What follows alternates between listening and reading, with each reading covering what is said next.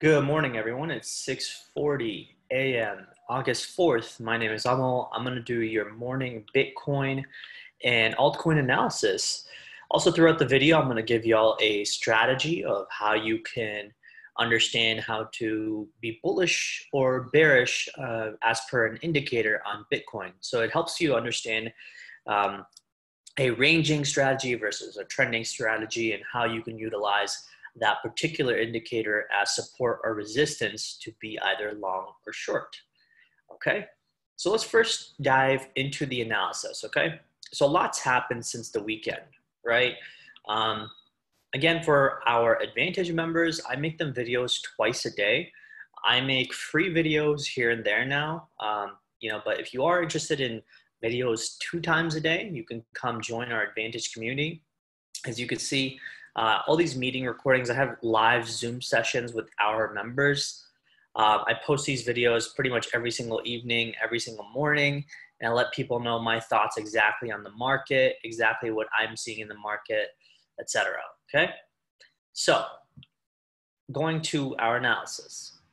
So the first thing that I've noticed, when we were breaking out of this is I told you all that the best way to look at this particular movement that was happening between 11.4 and down to 10,600 when we had this big push up last week, right? You could have seen this as A, B, C, D, E. Okay, so this was a big triangle. And when you're creating triangles like this, right? First of all, typically, if you do start pushing out of it, it's going to be a continuation pattern. And the target is basically measured, kind of like this, right? From the high to the low right there. Oops, so let me grab it a little bit closer. And then the breakout outside the triangle. So you can see we broke out of the triangle right about there. So we place the breakout right there. And we say, okay, where does that take us? Well, as you can see, that takes us right around $12,000, $12,100. I stated the target a little bit under this marker, which is $12,075 or so. And I think most of our community was able to get out and take profit right into this wick right here. And all that is proof in our Advantage community channel right here. Okay, I'm going to show you all some of the trades that we've been taking. Okay, where's the 12K? So yeah, we took profit at 11.4. Where's the 12K marker? Let's see here. Oh, I'm sorry. I guess this is from yesterday. I'm trying to show you guys the ones from a couple days ago. There it is. Okay, perfect. So here's me closing my position right at 12,000 flat. Okay, because that was obviously one of our targets that we were looking forward to. Okay. And then I had also moved my stop up at 11,600. My entry was actually, let me see what my entry was. Oh, my entry was 11,088. Okay. So we got some really good target profits, right? Because as soon as we enter the trade, guys, here's the thing, right? When we create a trade, when we enter a trade, okay, what we are effectively doing is, first of all, we're creating a game plan before we even get started and enter a trade. We know where our stop is, we know where our target profits are, and we know exactly, how much to start cutting our position as soon as we get to those target profits.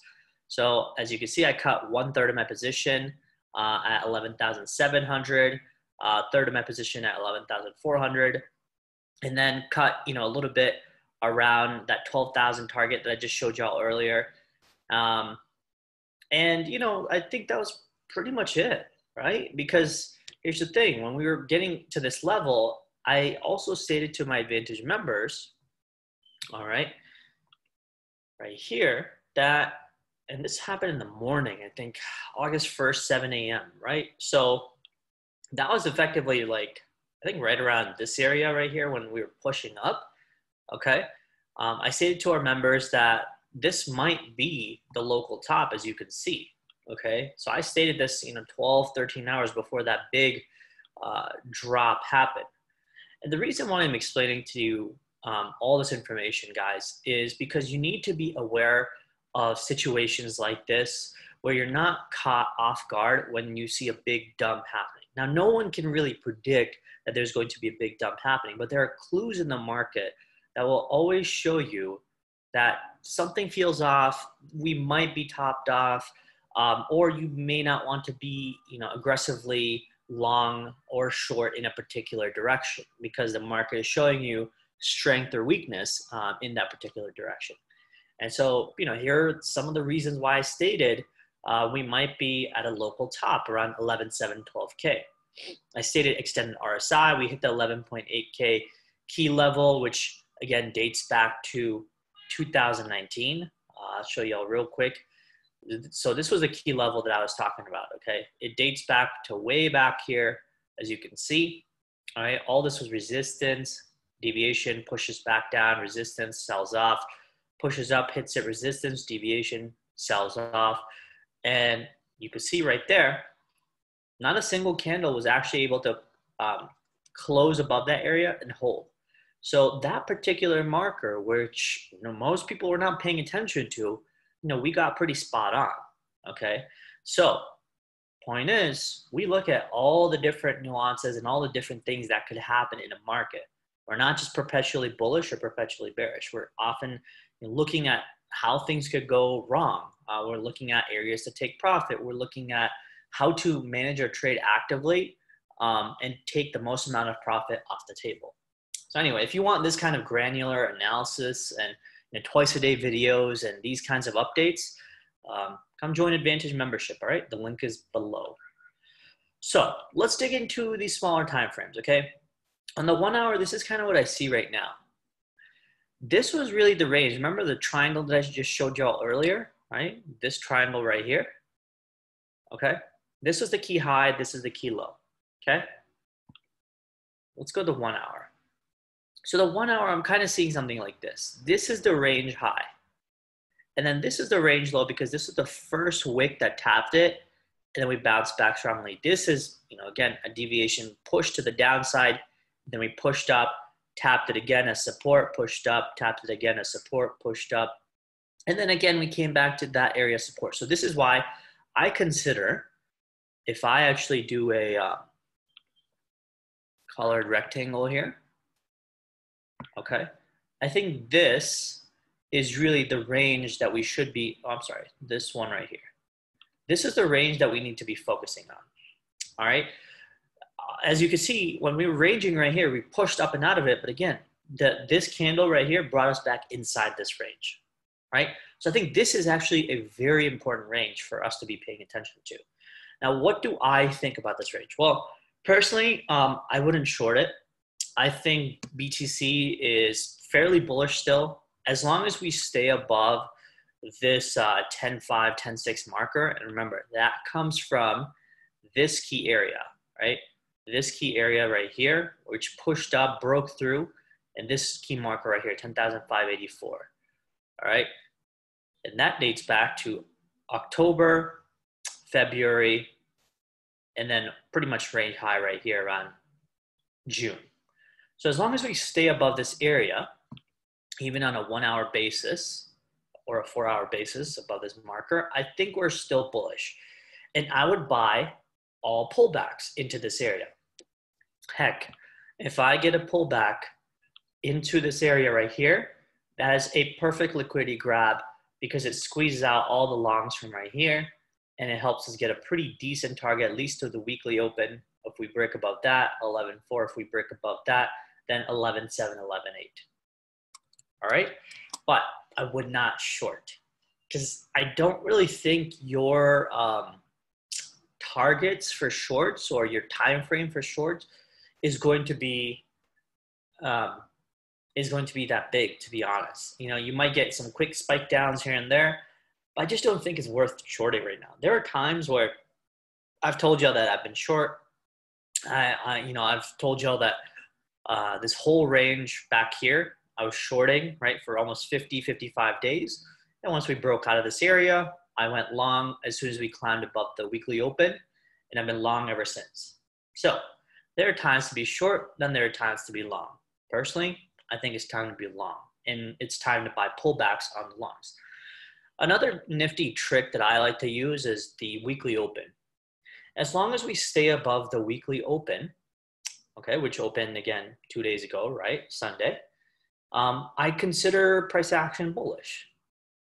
Because here's the thing, when weekly or monthly opens open, what typically happens is the bots and the algos are trying to rearrange uh, their defense levels, if you will. Okay, they're trying to figure out, okay, well, we close above this area. If we're to remain bullish, we should keep driving up the price from this level, right? But if that's not the case, and we start breaking past that level, that means the major algos and bots who are defending that level have stopped defending that level. So that means something has gone wrong. That means you might want to consider flipping to the other side, maybe being temporarily short, or maybe just not being in a long position until weekly open gets reclaimed. Okay. The other strategy, the strategy that I particularly think is very important, is the VWAP. I don't know if you guys have used the VWAP before, but it's basically volume weighted average price. All it's effectively doing is it's grabbing, as you can see per the definition here, it's the dollar value of all trading periods divided by the total trading value for the current day. Now this is again, for the session VWAP. You can turn the VWAP into a weekly, a monthly, a decade, a century, anything really. But I like to use a session VWAP because all it's really doing is it's calculating the VWAP for every single session. And so for every single session, meaning every single day, it's effectively creating this line, the volume weighted average price. And the formula is pretty simple. Okay, what you're effectively doing is you're multiplying the typical price, meaning the highs, lows, and close divided by 3 times the volume for that day divided by the cumulative volume. And that helps you generate this kind of line. Why is that important? Well, it helps you understand that in the particular trading period that we're in, the trading session versus the overall session volume that it's grabbing, or the cumulative volume that it's grabbing, where is price in relation to the VWAP, meaning the average price as per volume? Well, right now price is under it, meaning it's bearish. When price is over it and it's using this VWAP as support, it's bullish. It's really that simple. And the strategy is so great that you could use this on any time frame. I find it useful on the 15-minute because it helps you get a smaller, granular look on the candles. But the VWAP doesn't change because you change 15-minute to 1 hour to 4 hour. It's going to remain the same. The VWAP will change if you change its anchor period right here. If it goes from session to week to month, year, decade, century, etc. So we're keeping this on session. And what session is telling us right now is that price is under the VWAP. So at present moment, price is actually a bit more bearish than it is bullish. So if you're waiting for a long position or a confirmation for a long, you want to wait for price to get above the VWAP like it did back here, or come back and use it as support like it did back here. Now, I also just talked about the weekly open, right? So again, weekly open right there. You can see we tapped it right there perfectly. If we start getting a 15-minute or a 1 hour close below the weekly open, well, chances are we're probably going to go lower down here around maybe 10,950, 10,000, excuse me, $10,850, somewhere around that area. Okay. If we're looking at the CME chart, all right, the one thing that kind of concerns me is we had this big triangle, ascending triangle that was being created. Not this ABCDE triangle, but we tried to escape out of this triangle. I think this was Friday. Couldn't do it. Came back, used that area of support. Then over the weekend, obviously, we got a big sell-off, right? We dropped almost $1,000, $1,500 when we had this big spike down. And so that when the CME opened, we were way the heck down here. The CME luckily pushed up, closed up this gap right here, yet we're still not able to hold above this area, which is this key range high, as you can see. Why is that range high important? Well, that's the first level that we hit right there. Resistance, resistance, broke through, came back down. Again, pushed up, came back down. So the fact that we're not able to hold above this area kind of concerns me that, well, maybe we have more downside ahead of us. Now, where's that downside? Well, remember, a big CME gap is way the hell down here, around $9,600, right? That's a pretty darn, deep gap. So effectively, it's possible that, Bitcoin could drop to that level. Do I think it's going to happen right now? I don't know. I personally don't think so, because I think BTC is bullish, and I think, all dips right now are being bought up. You could see that in the buying activity. You could see that in the volume. But, again, CME players are much bigger whales. So it's very possible that, they may dump another 5,000 Bitcoin and allow this cascading to start, and we fill up this gap in less than a few hours. Another way you can, I guess, look at the market is you could say, okay, well, if we start, breaking below this key marker, which was the wick low right here, and that is 10,560. If you start breaking below that, chances are pretty high that we had way the heck down here, or at least to this candle right here, $9,600. And if we get to 9,600, which is this sideways period before we pushed off, well, then that means, we're definitely filling this gap in for the CME. So these are all possibilities. Do I think that's going to happen? I don't think so. I think, even Sunday video I made for the Advantage members, I stated that when we came down into this area, I stated we're probably going to chop around here for a couple of days. And we've already been doing it for 2 days now, right? If we start getting below the weekly open, and maybe, we see a spike down right here around 10,900, 10,850, and we start pushing back up, well, that could be your quick scalp long position. You can have a scalp long if you get into a long entry right there, stop below this area, and you can start targeting, again, this range high, which is around $11,400. Now, the 11.4 marker is particularly important to close above. And I know when everybody was getting excited that we were all the way up here around 11.8, 12,000, that we've broken through this marker. But remember, this happened Saturday when we were up here. By the time Saturday night came around, we got set down $1,500. So anything can happen in the last, 24 hours remaining in a weekly candle. And this is exactly what happened. So you could see this 11.4 marker, we have not been able to close above since basically this candle right here, January 8th, 2018. Every single candle right here has closed below that level. Well, these are slightly above that level, obviously, but I think you get the gist, right? So closing above that marker, guys, is particularly important. So if you're waiting for a confirmation, you need at least a daily close above 11.4, okay? 2 daily closes would be better. A weekly close would be the best, because if you get a weekly close above 11.4, which is 11.483, well, then you're effectively targeting the next big resistance level, which is right around 14,000 or 13,920 to be exact, as per BitMEX. All right, let's check out Link. So we've been in a long position in Link for, I think, a couple weeks now, or maybe a couple days actually. Still doing all right. Link is doing its own thing. Let me see what's going on.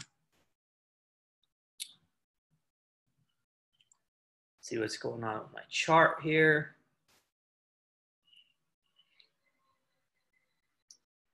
Okay.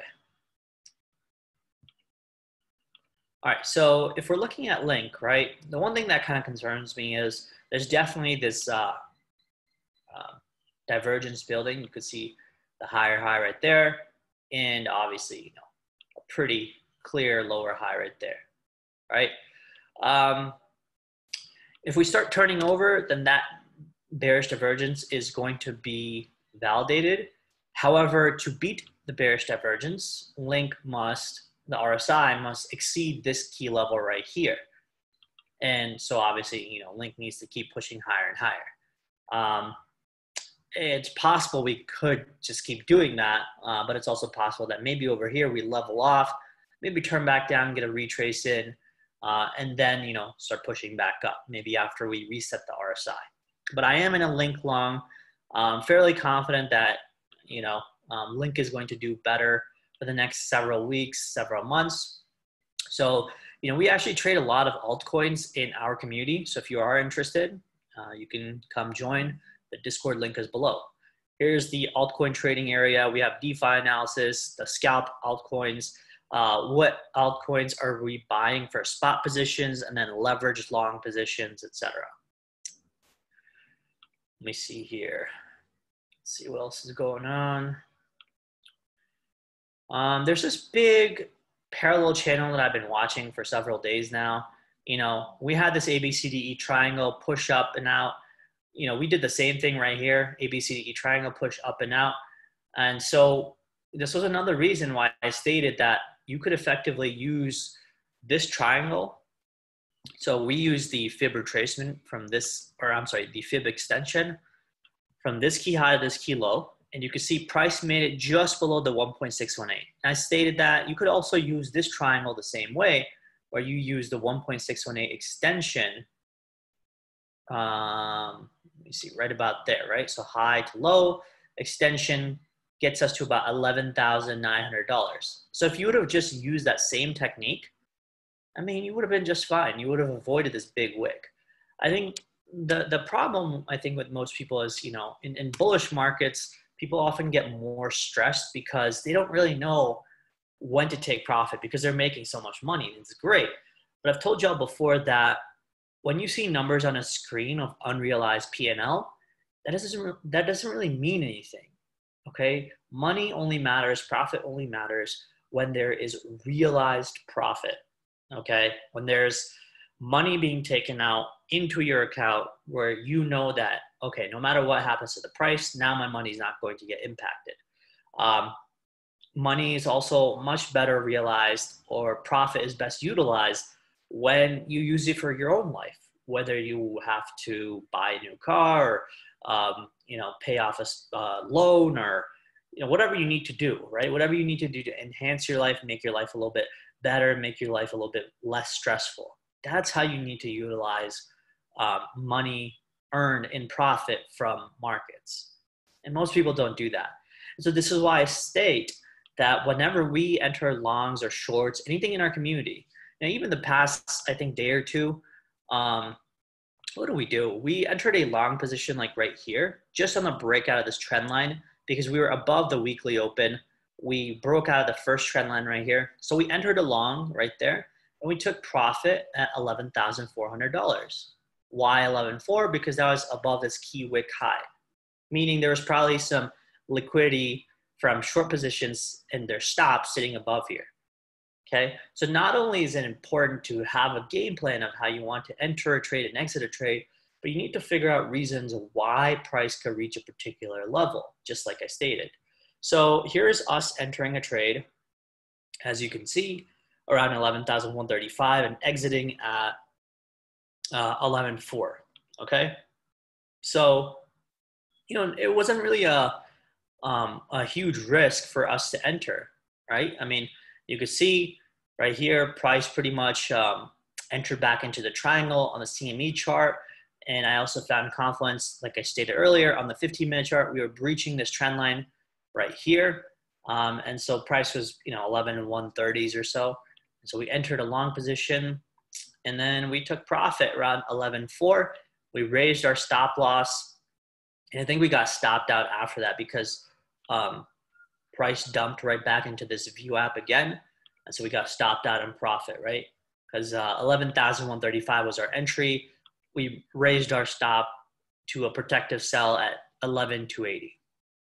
So this is how you make profit and keep it, guys. Okay. Let's check out Ethereum, actually.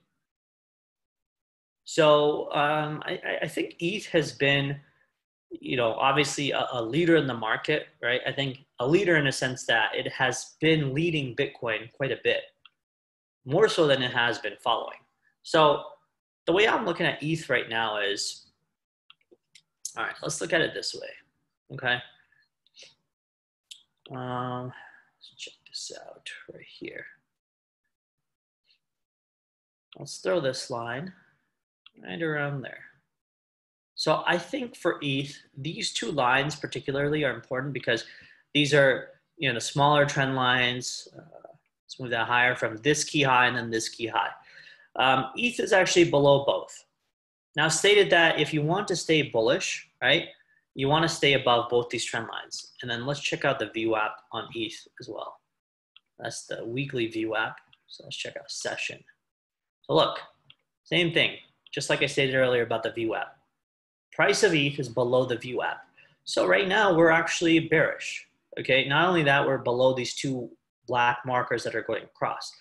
So in my opinion, I think ETH could probably pull down further to these levels right here, at least this low 372 and maybe even this low around 360 or so, okay? It may not happen with a sharp drop. It may just keep grinding down slowly. But I do think that when ETH made, this kind of grinding movement back up, kind of like this, right? One, it kind of created like a wedge. And two, grinding movements after, when you get a big drop like this, grinding movements often like this signify that there might be another drop to come. Now, I don't know how deep that drop is going to be, but this is just my experience telling me that more often than not, grinding movements like that after a big drop often lead to another bit of a pullback. So do be careful on ETH. But I do think that ETH in, say the daily time frame is still fairly bullish. I don't think there's anything large to be concerned about, but you don't want to be longing where we are right now. Maybe you could buy some of the pullbacks, back into 350 or 360 levels. Let me see here. So I think that's pretty much it, guys. I think that covers it. I gave you all analysis on Bitcoin. I told you how to utilize the weekly open, the VWAP. We looked at different time frames. I showed you all how the Advantage community has been killing it in our long positions and how to develop a game plan, how to take profit, how to have measured moves. When you have a triangle being created, how to create a measured target from that triangle, right? So we covered Link, we covered Ethereum. I think that's pretty much it. Anyway, I hope y'all enjoyed the content. Give me a thumbs up. If you did, leave me a comment of your thoughts. And until then, come join the Advantage membership or the free Discord channel below. The link is below in the YouTube description. Till then, I'll catch y'all later. Keep your stops tight, take profit, and I'll see y'all soon.